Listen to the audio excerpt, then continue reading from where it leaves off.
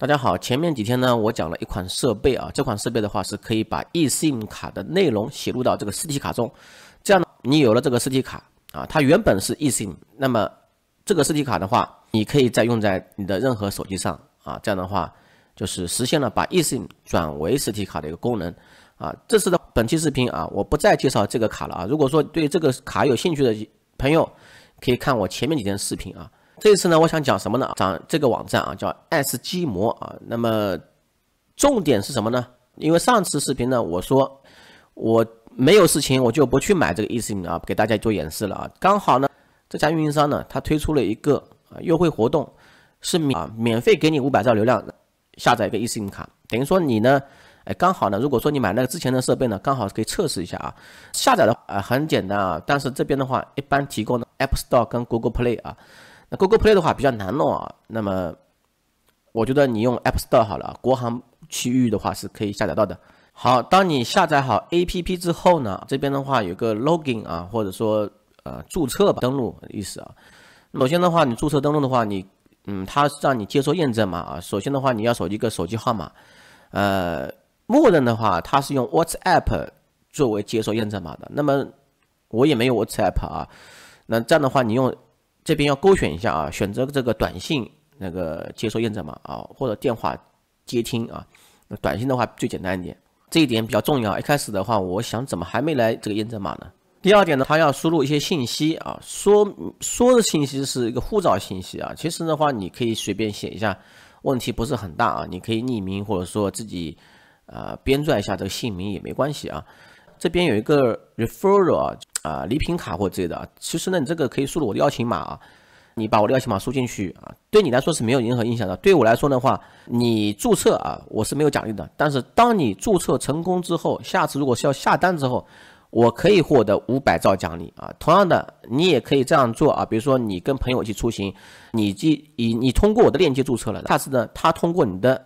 这个邀请码注册啊，链接是没用的啊，我刚才试过了啊。你要用这个邀请码输进去啊，注意啊。那你愿意输入的话就输入啊，不愿意输入我也没影响啊。好了，那么我注册成功之后呢，它这边有个恭喜啊，你的免费500兆数据流量已经添加到我的 S 机模账户了啊。这个时候呢，我的账户里面是有流量了。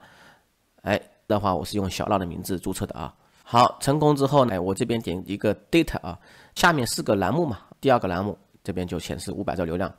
这家运营商的话应该是新加坡的运营商啊，还是比较良心吧。接下来啊，如何安装这个 eSIM 呢？这个时候的话，因为我现在这个手机呢是苹果手机，是不是啊？那我要到安卓手机上才能用这个 Fiber 的写卡器啊。我要把它打开，打开之后呢，安装之后有个二维码的，二维码的话我就不展示了啊。那么你这样的话，比如说我现在打开一个安卓手机啊，然后扫描那个二维码啊，这样呢它会显示一个下载中，请等待啊。注意啊，这个下载中的话，你不要随便关闭啊。当时我等了1分钟了啊，我还以为这个是卡机了，或者说网络不畅通啊，你不要去改变啊。好，这样的话就下载成功了啊。如果说你下载不成功或者网络不通畅啊，其实说实话也有办法啊。它除了二维码形式啊，还有一个就是手动输入信息也是可以的啊。好了，那么我下载成功之后呢，要点一下这里的 on 和 off 啊，这边都打开通了啊。开通之后呢，我这边就有信号了啊 ，SIM 卡变动，它就识别出来啊 ，S 机模1啊，然后这信号等一下就出来了啊。还有的话就是这个 EID 啊，最好把它隐藏一下啊，不论做视频还是截图的话，最好隐藏一下。好了，你可以看到啊，我这边已经有信号了，是不是？2个信号都通了啊，这边成功了。这个时候呢，我可以把这个卡拔出来了，已经写到我的这个 Fiber 这个 SIM 卡上去了啊，等于说我已经把它 SIM 卡、eSIM 卡变成了实体卡啊，就这么简单。那现在这张卡呢，我可以在任何的手机上使用了啊，哪怕老年机上啊也是可以使用的啊。当然的话，老年机可能上网不方便嘛。那么我直接插入手机里面呢，双卡了一个苹果手机啊，这边的话它就立马检测到新的蜂窝号码了。好，它会主动帮我提示啊，你可以看到它这边会识别出来这个是新加坡电信啊，帮我识别一个标签。好，这样的话就完成了啊。它的信号呢，因为由于在中国嘛，所以说呢它是会漫游的啊。漫游的话，第一个主号呢是中国联通啊，第2个主号呢就是S 机模卡呢在漫游的话，一般来说是可以选择运营商的啊。但是呢，一般来说我不太去选择，让它自动选择啊。它这边的话是走的是中国联通啊，国际啊，说实话国际啊，跟国内还是有点区别的好，那么再说一下，有些朋友如果说扫二维码不成功的话，你可以把这个安装里面的话，它有个文字信息啊，2个信息啊，就激活码跟这个一个地址啊，拷贝一下，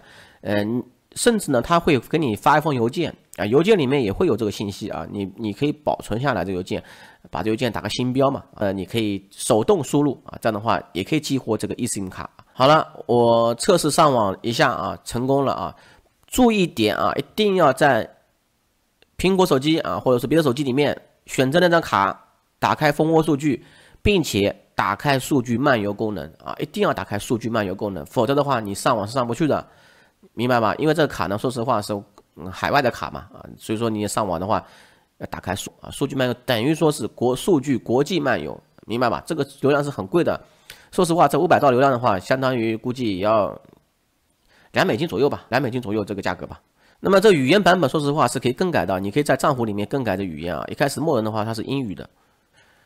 最后一点啊，讲一下啊，人人都可以免费获得500兆流量啊。那么这种产品的话，如果大家感兴趣的话，我可以再去找一些。我觉得世界上应该有很多很多这种 eSIM 卡，并且他们有活动的话啊，我可以再收集一下啊。你可以通过我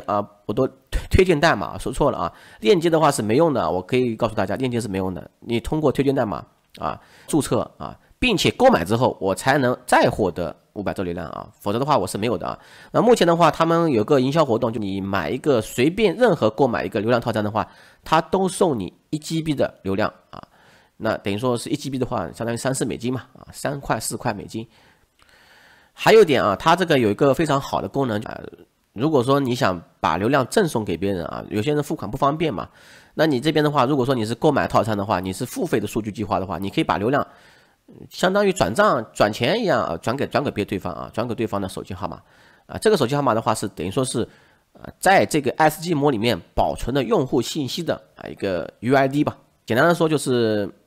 账号吧。好了，有兴趣的朋友自己可以看一下，包括这个流量的话是免费赠送流量是2年有效期啊，所以说呢不太会到期。之前的话他们送 1.5GB 都有的啊，后来的话因为这个活动呢，因为 1.5GB 的话前面1GB 的话是必须前1000名啊，所以说呢，这1000名早就领完了啊，现在只有500兆流量了。那么我还可以提示一个大家薅羊毛的信息啊，因为这500兆流量的话，它是无限领取的嘛。如果说你有很多手机号码的话，接收验证码的话，那你是不是可以无限领取这个500兆流量啊？这也是个方法啊，但是呢，最好还是不要玩得太狠了啊，人家也是免费送的。